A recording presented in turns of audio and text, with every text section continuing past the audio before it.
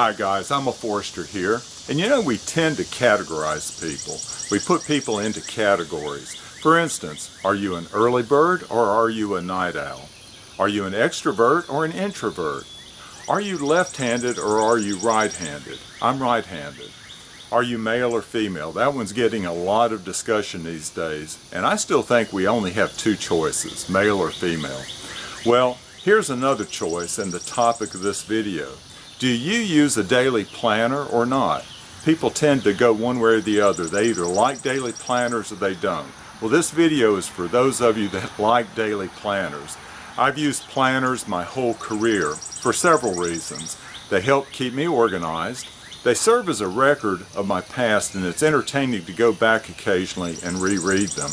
It's a one-stop shop for all kinds of things like contacts, expenses, to-do list, my accomplishments, appointments, notes, and those type of things. And as you get older, a fourth reason is that it serves as a memory aid.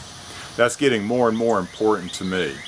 There are some negatives to using a planner, but I wouldn't say there's anything major. The main negative is having something that you have to carry around all day, every day.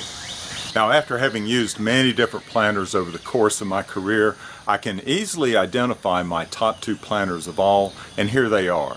First is the Daytimer 2-page per day original, and second is the Hobonichi Techo Cousin. Now, as you can easily see, these are very different planners in size at least, but both are excellent products. I used this Daytimer for 10 to 12 years around the turn of the century, and I really enjoyed it. At some point, I went digital though with my planner. Remember the Dell PDAs? But then I came back to a paper planner, this Hobonichi, 2 years ago after I got into fountain pens, and I probably won't go back solely to digital planners again. Let's go to the tabletop and take a closer look at my top two planners.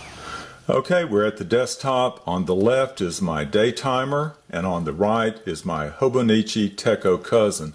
Both are in nice, presentable leather covers. I will say that the Daytimer's cover came directly from Daytimer, whereas this cover on the Hobonichi I had to order from a separate company. Now I'm going to go over 8 differences in these two planners to help you decide if you want which one you want, but I'll try to go over them quickly. So the first difference is in size of the planner. Obviously the Daytimer is much smaller and easier to carry. However, the Daytimer is just a 1-month planner. You can tell it's a lot thinner, and there's a 1-month planner right here. This is for August 2009. So it's a lot lighter, a lot thinner, easier to carry. The Hobonichi, on the other hand, is much thicker. This is a 1-year planner, so this planner is for 2022, January through 12. I don't know if I noticed that, but I have my I'm a Forester name on this when I had it personalized. But this is for 1 full year.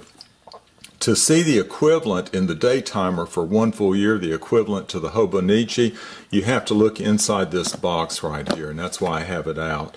But this has 12 of those planners from January through December. And so this box is really the equivalent of the Hobonichi. I'm going to set it aside so we have a little more room for the rest of the review. Now the second difference in these two planners is the paper, and the paper is actually the most important difference to me. This Hobonichi is made of Japanese Tomoe River paper, which excels for fountain pen use. It's extremely thin, which allows this one planner to cover the full year. If it was thicker paper, you couldn't do that. And the fountain pen ink doesn't bleed through or ghost, and I want to do a writing sample for you just to let you see. So this is my Platinum.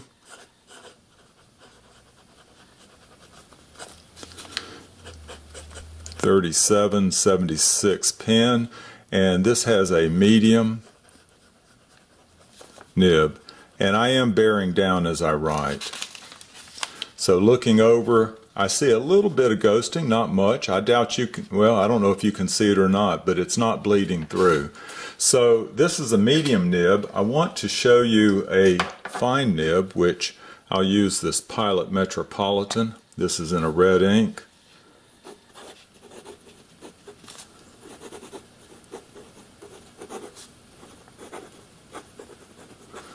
And this is with a fine nib. And I doubt you'll be able to see that hardly at all. I can see a little bit of ghosting, but not much. Versus the writing for this planner right here. The paper here is much different.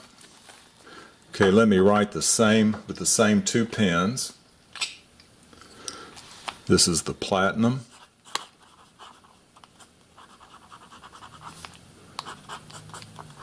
$37.76, and this is with the medium nib.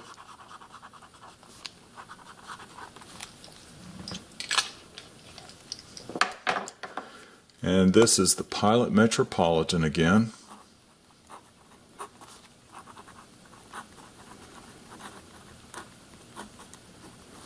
And this is a fine nib.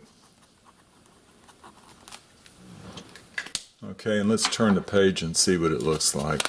There's no feathering, so that's good, even with the medium nib, but you turn it over and you do see bleed through. I don't know if that's showing up to you, but there is bleed through and ghosting. Much worse than in the Hobonichi. So the third difference in these two planners is one that's related to what I just showed you, but I'm into fountain pens, and the Hobonichi is definitely better suited for use of fountain pens. The Daytimer is better suited for a ballpoint pen, and that's what I used in it when I used the Daytimer. The fourth point is related to the organization of these two planners, which is very different.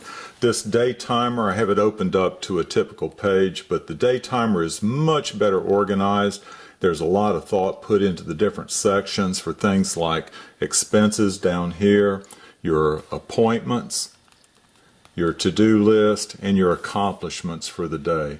There's separate books for other things like advanced planning, as well as contacts and other to-do type lists or note pages. The Hobonichi is much more user-defined, and so you don't see a lot of sections on the page. Let me pick it up so you can see it a little closer. One thing you will notice is that most of the writing is in Japanese, but if I need to read something that's in Japanese, I just use Google Translate and I can read it. But there's no sections on this page, and so it's much more user-defined. If you're artistic, you might use icons, symbols, or freehand drawings to illustrate your day. I'm not artistic, and so I tend to create my own sections for each day on the page. I actually prefer the Daytimer on this point for its organization. Now, number 5 is price, and on price, both of these products are in the same ballpark, somewhere from $45 to $65 for a one-year planner. Now, the Hobonichi is on the low end of that range at $45, what I paid for this one. I've seen the Daytimer online for a range of prices, anywhere from $55 to $65.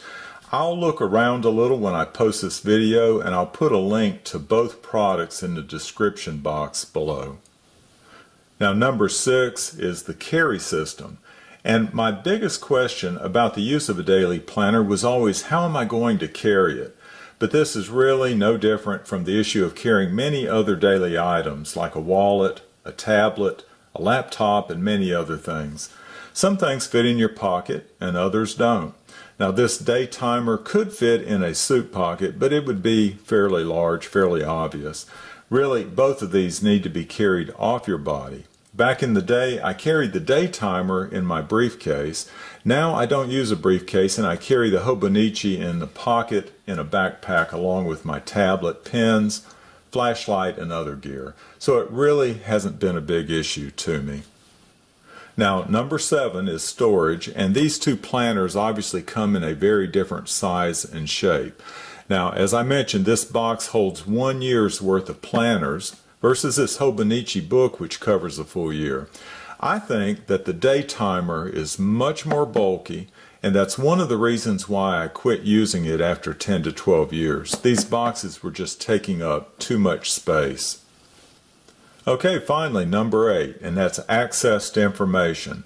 Now, since the Hobonichi has a full year's worth of information, usually anything that I need is in this one planner. Early in the year, I continue carrying the previous year's planner in my backpack just in case I need it. However, the day timer only has 1 month's worth of information, and I don't carry this box around with me. So if I happen to need information from a prior month, it may not be available. This is not a major issue though. So there are the main differences between these two planners. The Hobonichi is clearly my current favorite because that's what I'm using. The best planner for you though will depend on the type of pen you use and how you use a planner. I hope this has been useful to you. I'll put links below to both planners online, and y'all take care.